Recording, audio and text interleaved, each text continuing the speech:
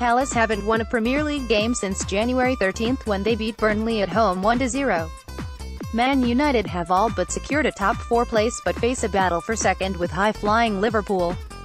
The Red Devils have arguably had their best season since Sir Alex Ferguson left nearly 5 years ago, but they still haven't been able to capture that elusive Premier League title.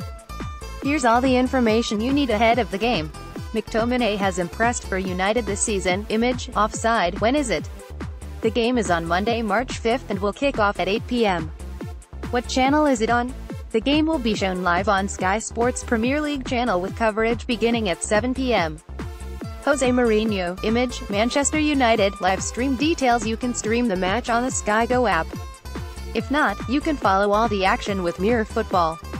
Crystal Palace manager Roy Hodgson, image, action images via Reuters. Team news still plagued by injuries. Palace will be pleased to hear of the returns of Jeffrey Schlupp and Martin Kelly.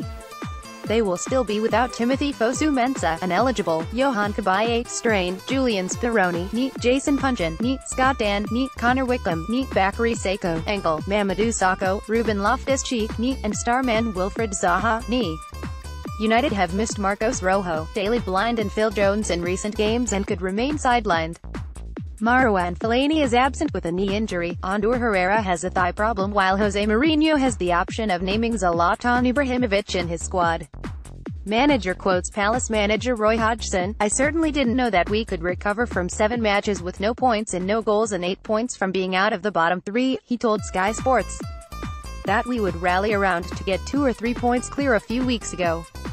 I couldn't have predicted that, and the players have made big strides forward in becoming a better team and harder to beat.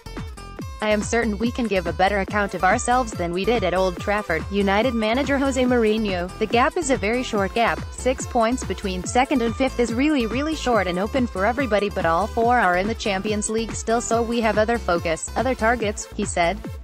"My personal point of view is that 2nd is better than 3rd, so we are going to try as best as possible. The top 4 is very difficult and that's the main target for us, but if you can finish 2nd we won't finish 3rd. Odds: Crystal Palace 6-1 draw 16/5, Manchester United 8-15.